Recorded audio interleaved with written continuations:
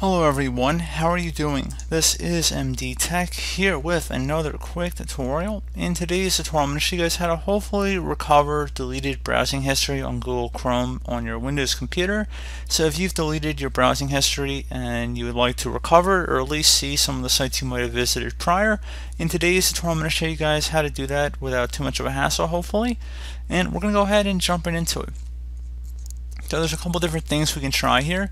First thing I would suggest would be to open up the start menu and type in CMD. Best match to go back with a command prompt. You want to right click on that and then select Run as Administrator. If you receive a user account control prompt, select Yes. And now you want to type in ipconfig and then /displaydns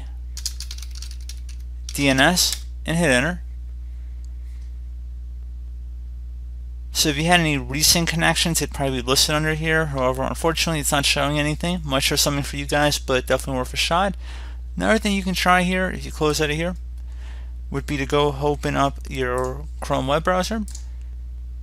There's going to be a link in the description of the video for myactivity.google.com. So basically it just shows you your recent activity, but you should have been signed into your Google account. We're going to go search this up in the URL address bar. So if you're not signed in, it's not going to show any activity here, but if you were signed into your Google account, it should show recent websites you visited, videos you've watched, etc. So hopefully that would be able to resolve the issue as well. You'd be able to see what you've recently been browsing. So I would actually have a lot of faith that this probably would actually be the one that would work for most of you guys. One further thing you can try would be to go ahead and download Recoova, and we're going to try and actually recover our deleted browsing history that's stored on the computer. So again, the link will be in the description of the video. It's a CCleaner product, PR form, so just give it a moment here. I'm going to go download the free version. So again, make sure you select the free version, okay? Every time I make one of these videos, there are people that say, oh, not free, oh, free trial, oh, or you're trying to sell us something, oh, this is not free. Like there's always comments about that. You guys, free download, okay? Select the free download button, okay? Don't select any free trial or anything like that. Select the free download button on the page, okay? And it's not an advertisement, it's in this gray box. It's been like that for years, okay?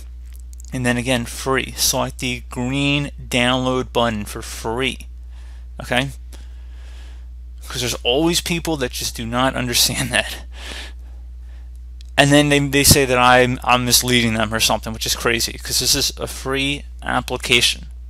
There might be a paid offering, but you do not need the paid offering in order to do what we're doing in this tutorial.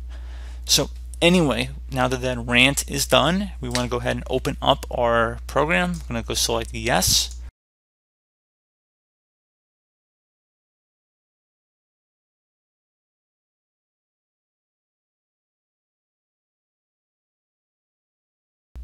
Just give it a moment to load here.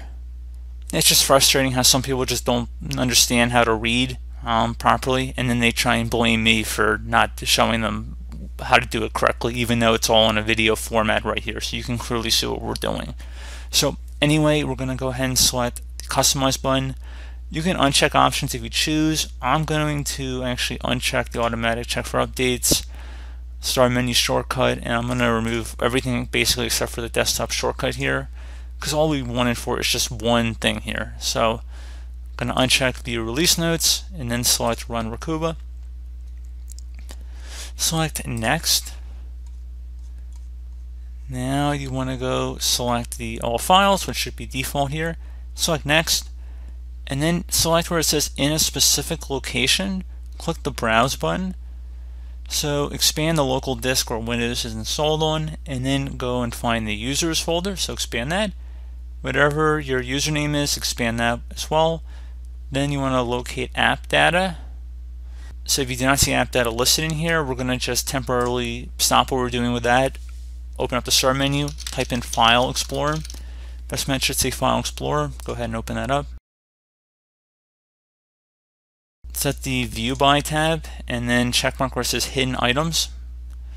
And now we go back here, and we collapse that and reopen it. Actually, it looks like we're probably going to have to close out of that, so click on cancel, and then we're going to select browse. And there we go, we should be able to see it now. So again, expand your local disk, users, your username, and now you see there's an app data folder that's now visible because we need to go under that. So select that. And now do the same thing with the local folder. And now there should be a Google folder in here. So just go left click on that and select OK. So now you want to select next. And now that you are on this screen here, you want to go ahead and select the option that just says next. You don't have to enable deep scan right now, but we're just going to go select start. Shouldn't take very long here.